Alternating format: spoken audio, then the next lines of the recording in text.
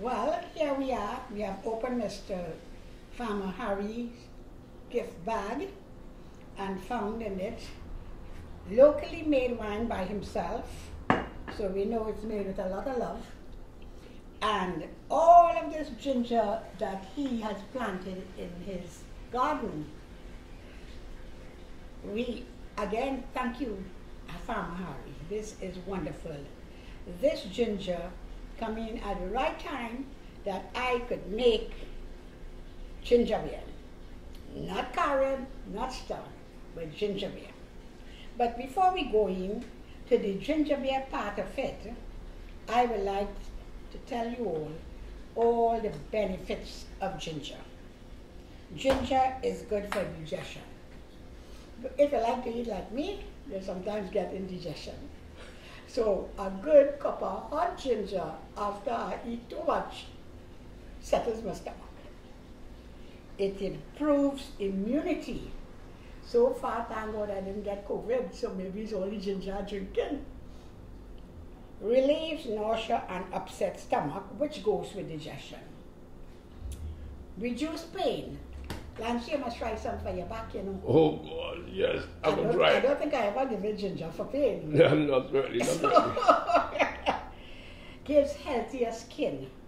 Yes. Hey. And it helps weight loss as well. I never realized that until when I Googled it, I see that it improves weight loss. So, and it's usually good for fighting colds and arthritis, migraines, hypertension. Well, I never use it for all those things, but I know that ginger is really a great food. Superfood, one of the superfoods is ginger.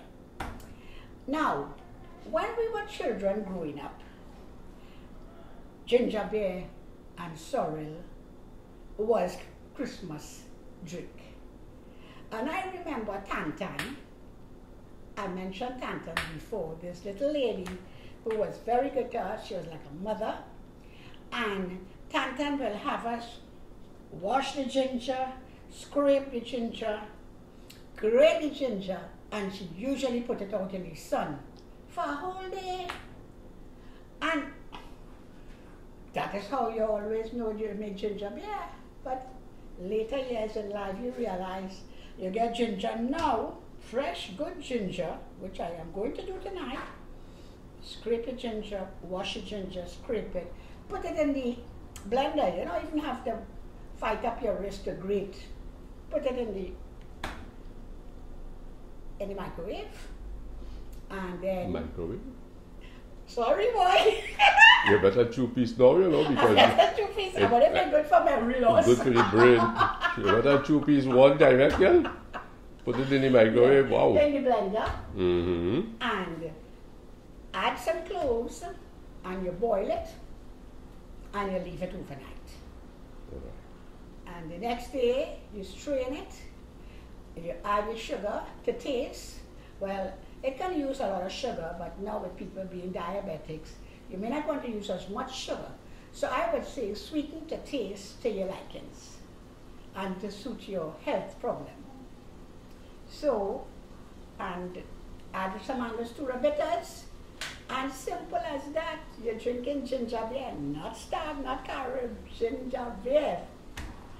So, thanks again, Mr. Harry. We're not sure what type of wine it is, but when we taste it, we're sure we will know what exactly the flavor is.